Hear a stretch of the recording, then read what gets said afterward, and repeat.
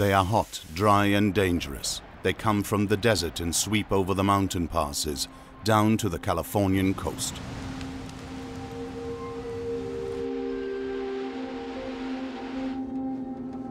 They were named by settlers after the Santa Ana Mountains southeast of Los Angeles. The Santa Ana winds often leave chaos and destruction in their wake, hence their other name, the devil winds.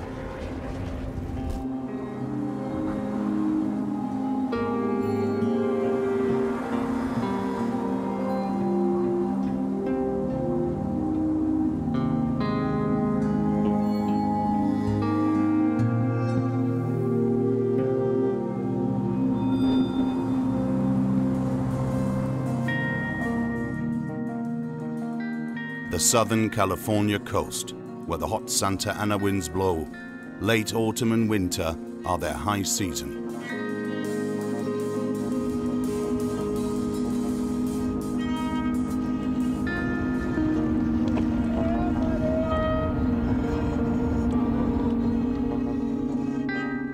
Living in California is many an American's dream. Blue skies, a mild climate, winter on the beach. It's a paradise for sun worshippers and sports enthusiasts. And it's a gift of the Santa Ana winds.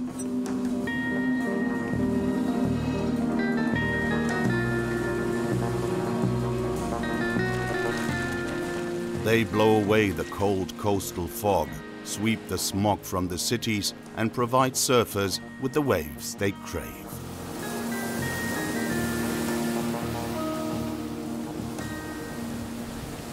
But happiness and horror go hand in hand. The desert winds also have their dark and dangerous side.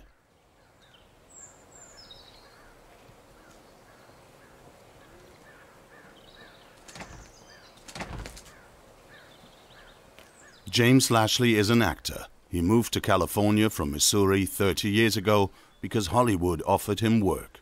Star Trek was a milestone in his career. The dark side of the Santa Ana winds, their unsettling psychological effect, became an issue for him while filming with Michelle Pfeiffer. So I was lucky enough to be in the film called White Oleander, which was made from the book by Janet Fitch. And there's a passage in there that speaks directly to the Santa Anas, and I'd like to read that to you. Yeah, okay. The Santa Anas blew in hot from the desert, shriveled the last of the spring grass into whiskers of pale straw. Only the oleanders thrived, their delicate poisonous blooms, their dagger green leaves. We could not sleep in the hot, dry nights, my mother and I. I woke up at midnight to find her bed empty. I climbed to the roof and easily spotted her blonde hair like a white flame in the light of the three-quarter moon. Oleander time, she said. Lovers who kill each other now will blame it on the wind. She held up her large hand and spread the fingers, let the desert dryness lick through. My mother was not herself in the time of the Santa Anas.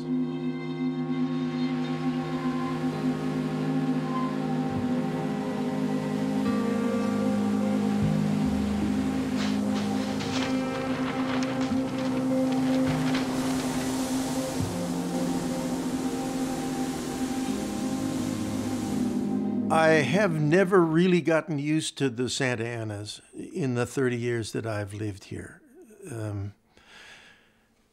It's always a surprise when they come, and particularly when they come in the dry season, it always brings the fear of fire, because that's present and you feel it in the wind. There's a heat to the wind and there's a dryness to the wind, and it makes everything brittle. And particularly in a time of drought like we're in now, everything feels very sharp and ready to explode.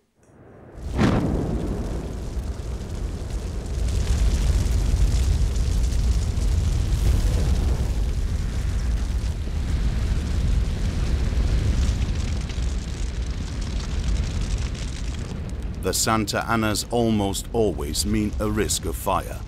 The hot desert winds dry up scrub and undergrowth. Their breath then fans small spontaneous fires to life and turns them into uncontrollable infernos. Wildfires rage here every year. They're as much a part of Southern California as the winds that drive them.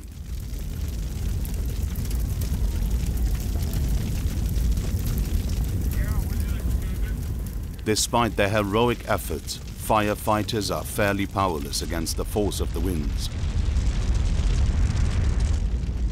Narrow mountain roads often make it hard to get equipment to the area of fire. Helicopters are needed to fly bombing missions day and night.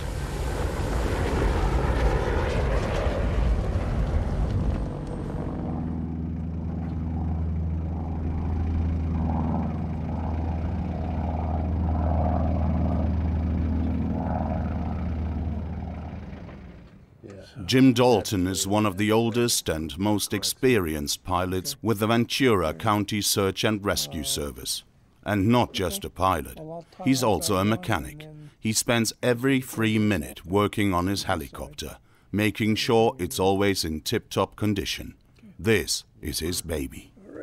We've been working on this about 4 years as our budget allows us to obtain parts and stuff like that.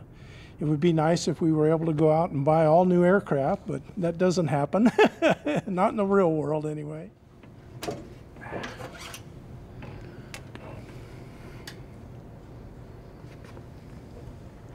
I started in the Army and during Vietnam. I went over there. I actually went in the Army to become a helicopter pilot and took 3 days worth of tests. And they said, well, you can do anything you want to do. So I said, I'd like to fly. Get a longer one I can. For the Santa Anas, to me, it usually means extra work, overtime shifts, because everybody is on a heightened state of alert. It makes flying a little more difficult, a little more challenging. Can't get my hand wrapped around.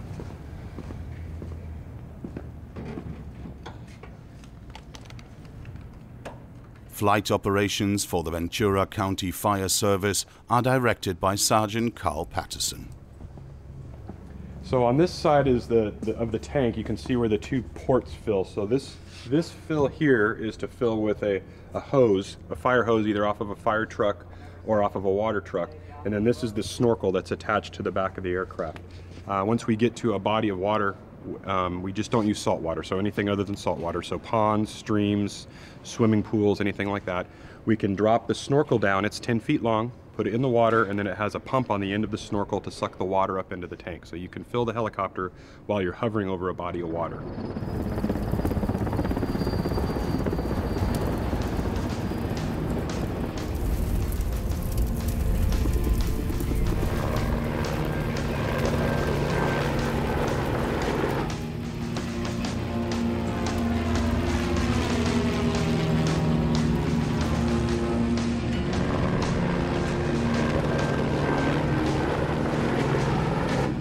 In the impassable terrain, large-scale air attacks bombarding the fire with water or spectacular red fire retardant are often the only feasible option.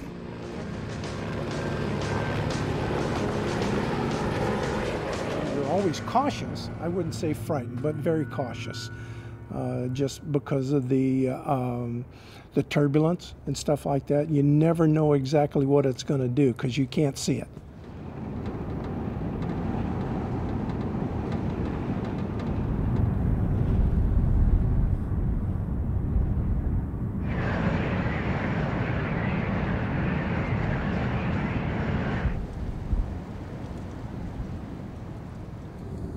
On their way to the ocean, the Santa Anas blow over the wide Tehachapi Pass, which funnels and accelerates the streaming air.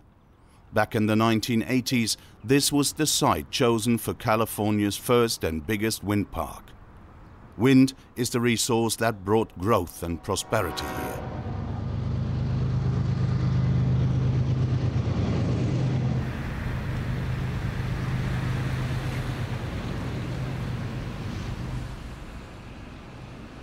Mike Messier is one of wind power's pioneers. He grew up here, starting out as a turbine technician. Now he gives the next generation the benefit of his experience. There's been a lot of change in Tehachapi in the last 40 years. When I was a young boy, it was a very small town, maybe 4,000 people in the entire community. And it's probably around 40,000 people now. A lot of industry has moved into the area. A big part of that is the wind industry.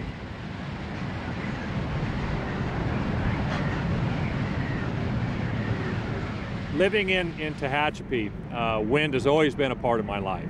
It's windy here almost every day, no matter where you're at.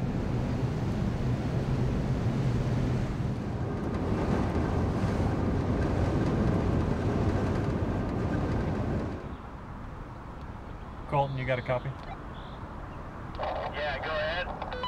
I have my son that works on the same wind turbines, so now I've passed those babies from my care to his care, and it's very fulfilling for me to see not only myself make a career, but also second generation.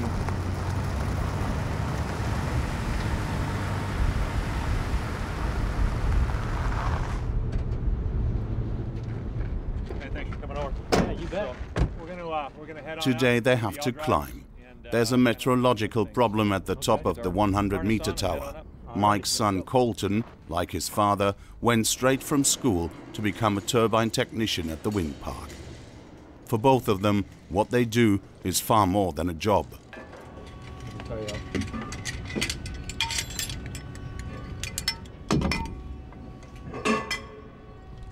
right. Give me a screwdriver. Yep. They refer to the turbines affectionately as their babies. 120. 120 volts. Yep.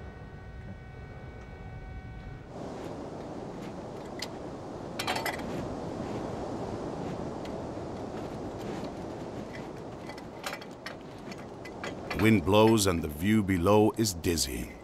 A safety harness is a must up here. The turbines are deactivated during maintenance, of course, but there is no way to stop the wind.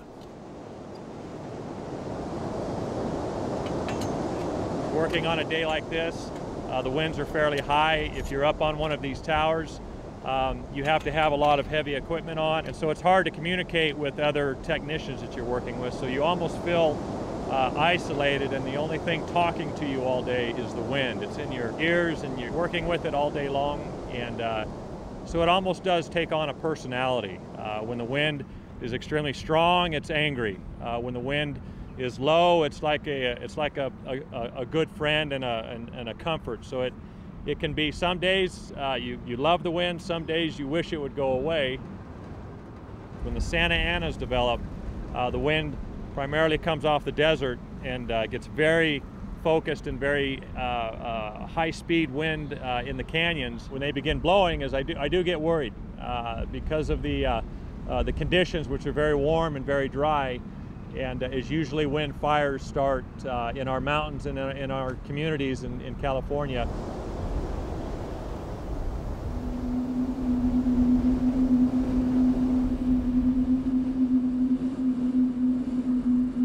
Sunrise in the Mojave Desert. It's part of the Great American Basin, which is the third biggest desert system of the planet.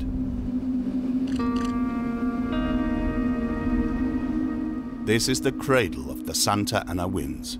In summer, temperatures reach 50 degrees Celsius. It virtually never rains, a deserted region shaped by water and wind. When a high-pressure system forms here and a low-pressure system over the ocean, a suction effect is created. The dry desert air flows west over the mountain ranges to the coast and sweeps over Southern California as the Santa Anas.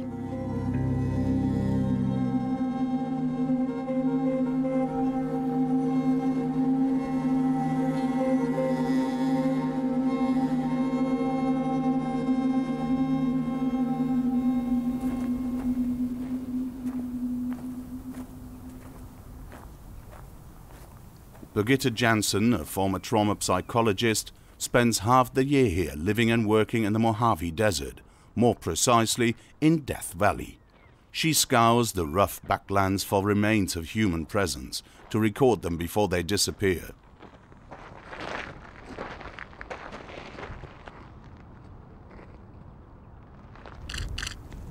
Being in a place that is this extreme and this difficult, this harsh to live for animals, for plants, people, it challenges one to pay attention. Your life can depend on paying attention.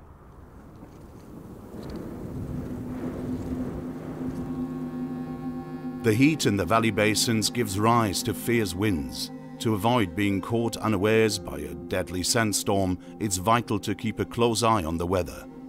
Birgitta has learned to pay attention to the sounds the wind makes, and she knows what they mean.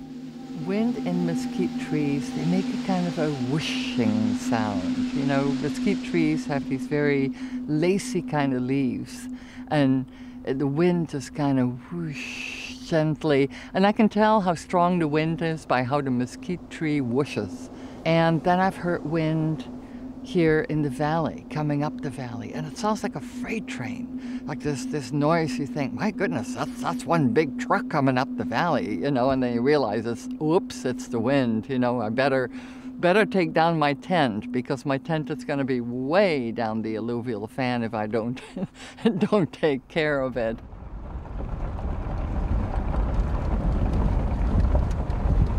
Far from any asphalt roads, this is the backcountry. There's no mobile reception, no radio reception. Birgitta Jansen is looking for a cemetery, somewhere in nowhere.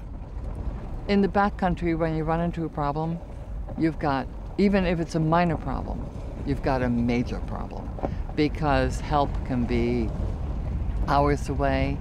If I run into a problem late in the day, nobody will be able to come out and rescue me until at least the next day, if that. And that is if anybody knows where I am.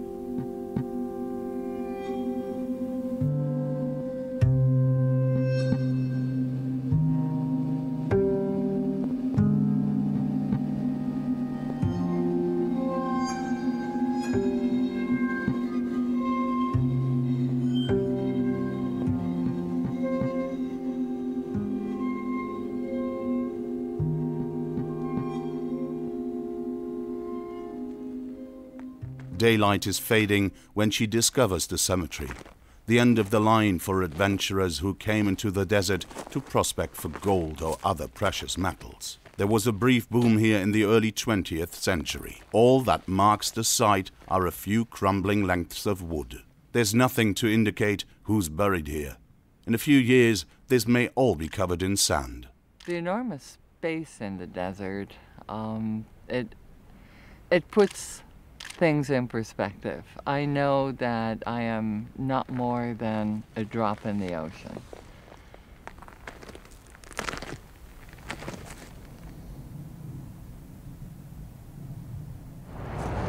It's proven to work. Keep on top.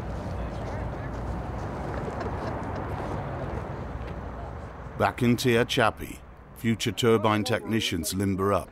Wind power is booming and promises good and secure jobs. All right, relax. You're gonna grab with your right hand, you're gonna rub your left elbow.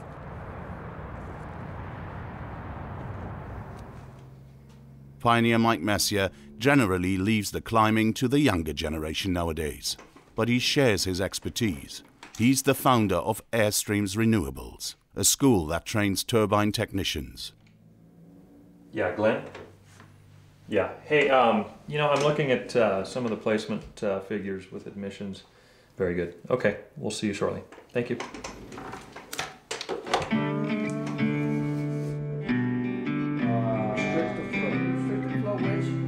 Controls. You will require to have. Nearly all of the instructors have themselves spent years clambering about on turbines. Safety and discipline are cornerstones of the entire education program. When it's actually working. So let's see if you can correct that, and you'll be able to see if the difference on the U-flow meter.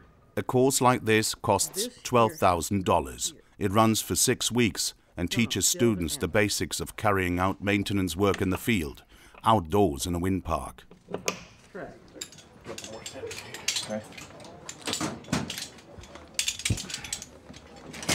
This hood, you guys got a buddy check yourself too, right?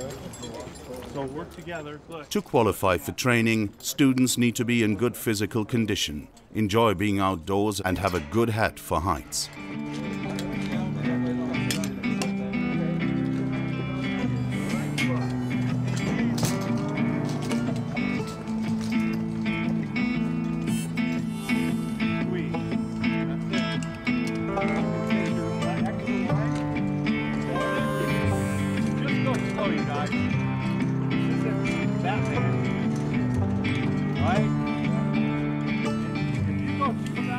The students come from all over the United States. Most are ex-Army, which guarantees endurance and responsibility. After graduating, they'll be in demand nationwide. Their job prospects are excellent.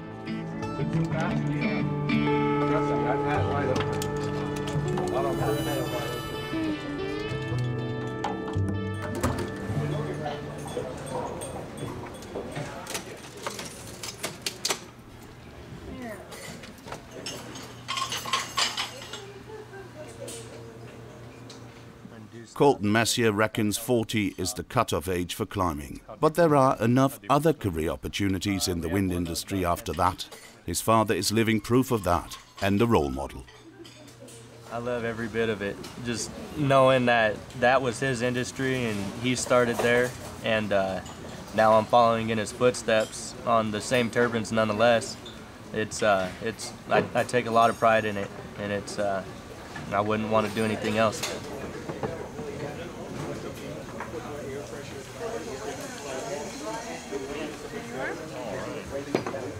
The main attraction that I got out there is just being outside, and you're working with a tight group of people, and you spend more time with them than you do with your own family, you know, for 8 to 12 hours a day, and you get pretty close with them. It's just safety totally depends on the people that you're with, and our motto up there is be your brother's keeper. You're always watching out for the guy next to you. It doesn't matter what you're doing. Santa Ana, it's a love-hate relationship, really. I mean, you love it because you're making those turbines run with the wind, and if those turbines are running, you're making money. But if it gets to be too high of winds, then things can go wrong. Just worrying about my turbines, those are my babies, and I want to make sure they're going to be good.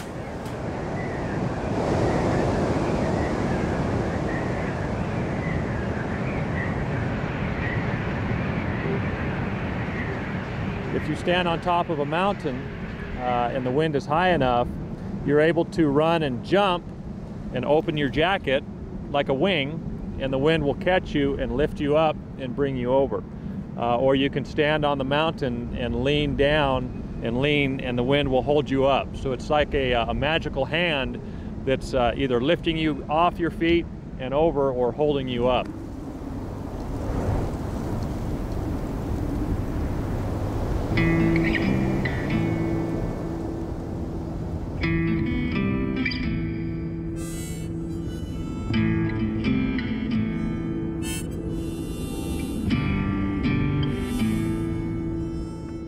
As they blow through the mountain passes towards the Pacific, the Santa Ana winds become fiercer and faster. And when they stream down from the mountains, they also get hotter. Hot, dry, fast, they become a hazard. For millions of years, winds have turned small, spontaneous fires into massive conflagrations. It's perfectly natural, one of nature's ways of making a clean sweep. The dry scrub burns, making way for new growth, and the ash provides the soil with nutrients.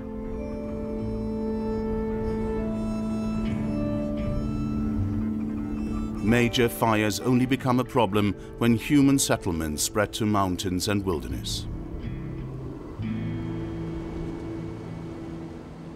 The population of California has trebled since 1950, and more than 61% of all homes have been built in high fire risk areas.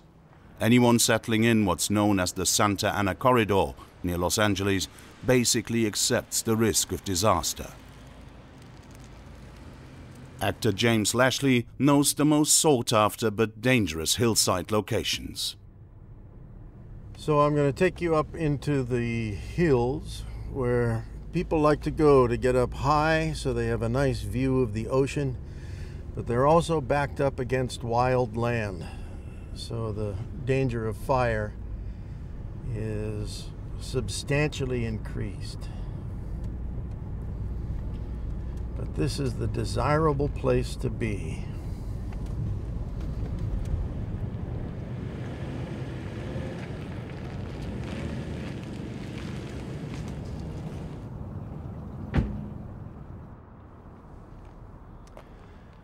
So the problem is, when the Santa Anas are blowing, if the fire comes over the hill, it blows down the hillside, and there's nothing to stop it until it gets to the sea. And it runs down the hill right into the houses, which are built right up against the wilderness area. In 1990, in Santa Barbara, somebody started a fire at the Painted Cave, and it moved 5 miles in 2 hours. Burnt 450 houses, 5,000 acres, and there was nothing to stop it except for the ocean, except the winds stopped. And the firefighters were able to beat it.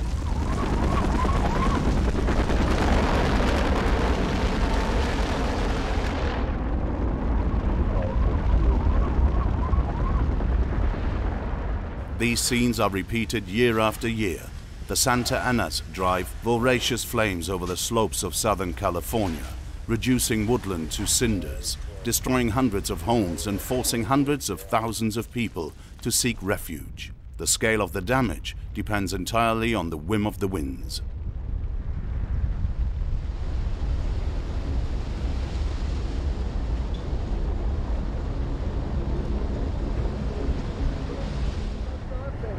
What drives people to accept the constant risk of fire? Living with the Santa Ana winds means having to be prepared for disaster at all times.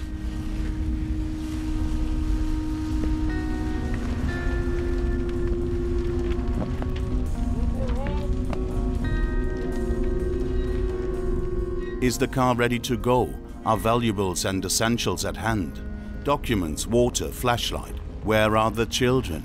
Is their father reachable? Even those who can afford the high insurance premiums and rebuild their homes lose irreplaceable personal memories.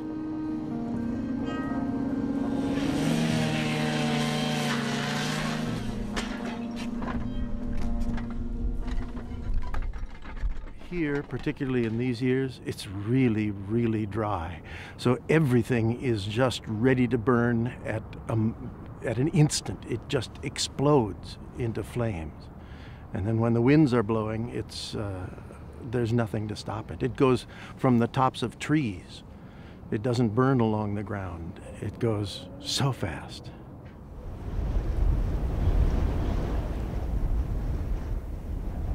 Typically, the Santa Ana winds blow out of the east to the west, and any fire that's wind-driven is much more difficult to stop than any fire that doesn't have wind behind it. It's just using its natural resources.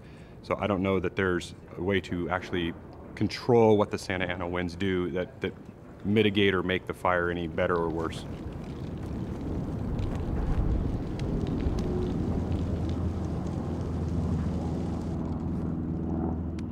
Today there's a red flag warning, the highest state of alert. The Ventura County rescue helicopters are waiting to go into action. Red flag day, well, it means initially there's a good danger of fires because of the winds. So our initial attack, if you will, with the helicopters, there'll be 2 helicopters dispatched initially. One ship will carry a hand crew. That's a 9-man hand crew with all their tools, and then the other ship will go directly for water. Unfortunately, we can't carry people and water at the same time. It's too heavy a load because just water alone is about 3,000 pounds.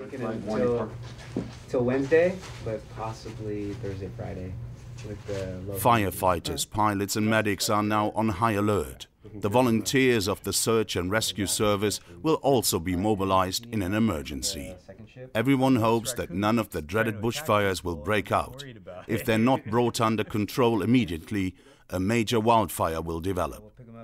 And fighting that is a real challenge. No, I'm still on second. I'm second up with Dumboldt. It is dangerous during red flag times because the wind's blowing.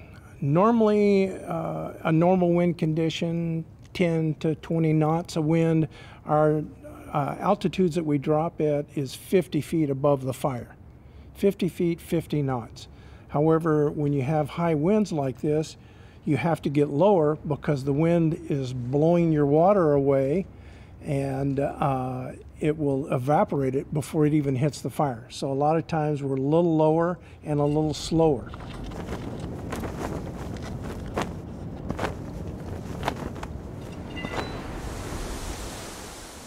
Red flag warnings are also for the civilian population. The fire service has compiled a whole list of precautionary measures to keep the lightweight wooden houses from catching fire so quickly. So it's red flag warning today, so I'm taking in everything that can blow away, even though the winds haven't started.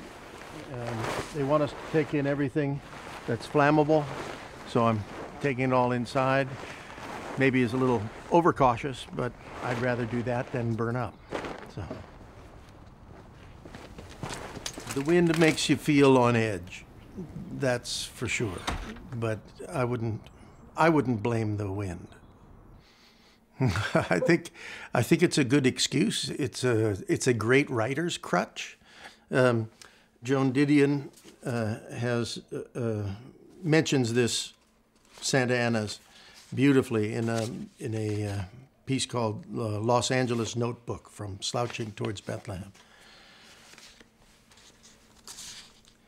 There is something uneasy in the Los Angeles air this afternoon, some unnatural stillness, some tension. What it means is that tonight a Santa Ana will begin to blow. I have neither heard nor read that a Santa Ana is due, but I know it. And almost everyone I have seen today knows it too. We know it because we feel it. The baby frets, the maid sulks. I rekindle a waning argument with the telephone company, then cut my losses and lie down, given over to whatever it is in the air. To live with the Santa Ana is to accept, consciously or unconsciously, a deeply mechanistic view of human behavior.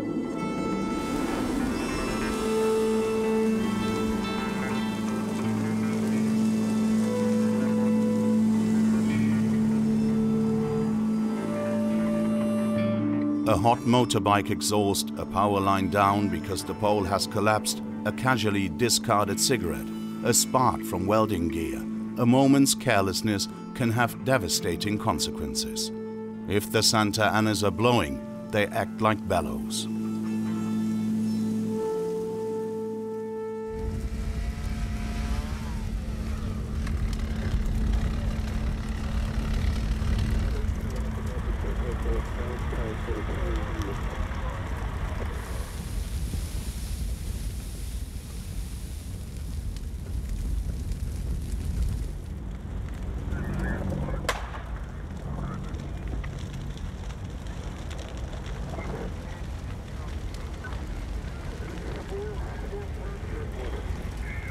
To deprive the raging fire of fuel and stop it spreading, fire breaks are cut in dry grassland and wizened scrub is cleared.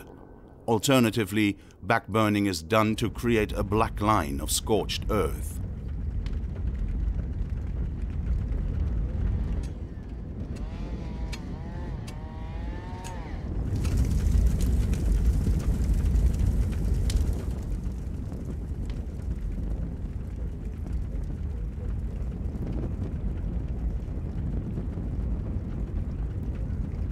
The closer you are to wild land or wildfire or brush is going to be a greater danger to your immediate impact on your property. So, as one of the requirements by the fire department is to have a brush clearance that's 100, I believe it's still 100 feet around the edge of your property, depending on where you live. Despite the constant fire risk, fire service funding is limited. Maintaining an aging fleet, the youngest chopper dates from 1975, is as much part of the service as carrying out rescue operations.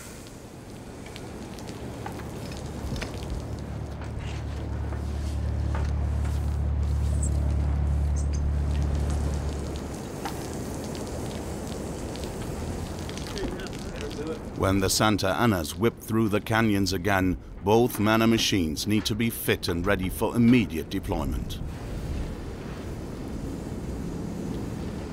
I know when I was actually working the streets as a policeman, that it seems like during Santa Ana wind conditions, that people were a little more easier irritated because of the winds and stuff like that, or they didn't feel good, or they get nosebleeds. It just depends upon the individual person. You know, you can feel your sinuses drying up, your lips chapping because of the winds, but nothing other than that.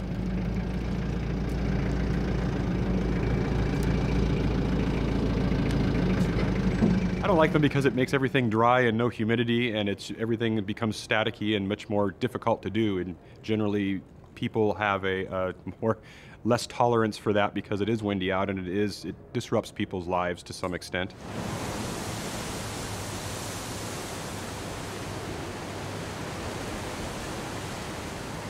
But even if the wind is a pain in the neck, and even if there's a constant threat to fire, the Californian dream still evidently retains its magnetic attraction.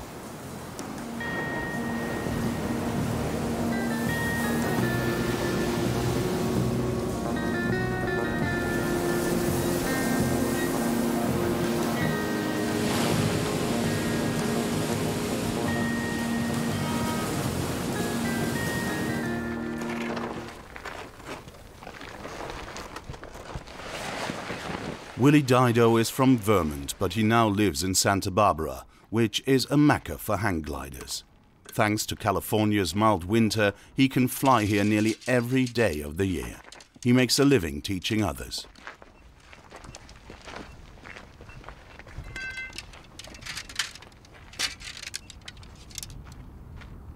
It's a great spot here, especially in the wintertime here in Santa Barbara, because we have a good great thermals this time of year. It's probably the best place to fly in California this time of year. We have good thermal lift, which allows us to climb higher than where we take off. So we can go around and soar around and circle around for hours.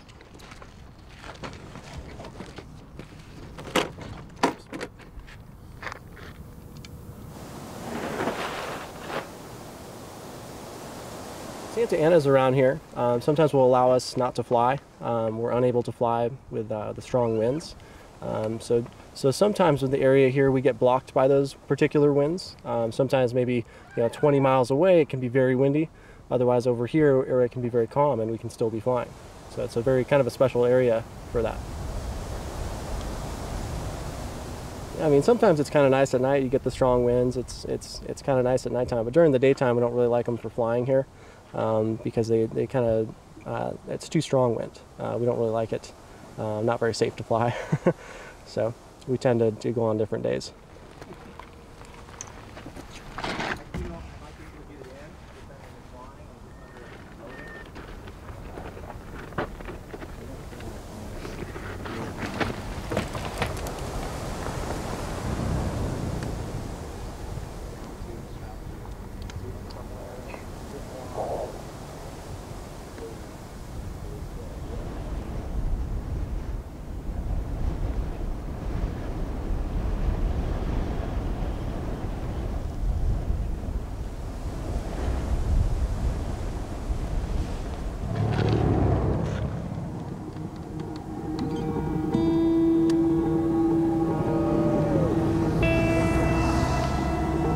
But without the Santa Anas, there'd be no cloudless blue skies, nor would there be the long sunny winter months that permit outdoor sports virtually every day of the year.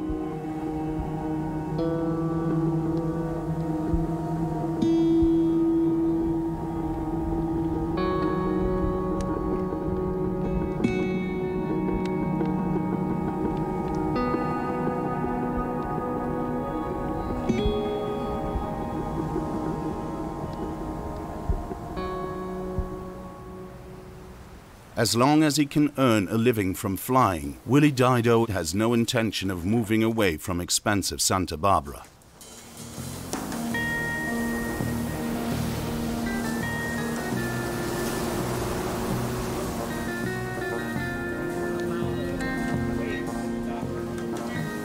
When the Santa Ana winds keep the clouds at bay, raise the surf and turn winter into summer, their treacherous and menacing side is forgotten.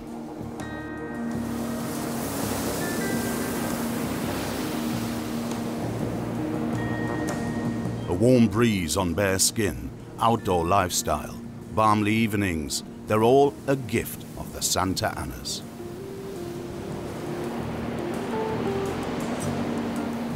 Birds and fish also prepare for a feast when the Santa Anas blow. Cold water wells up from the deep, bringing plankton and other food with it.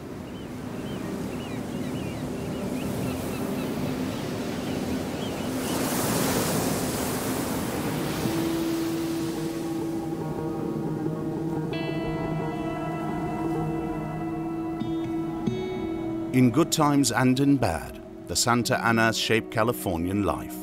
It's almost schizophrenic. There's the unbearable lightness of being, but in the background lurk insecurity, menace, and risk.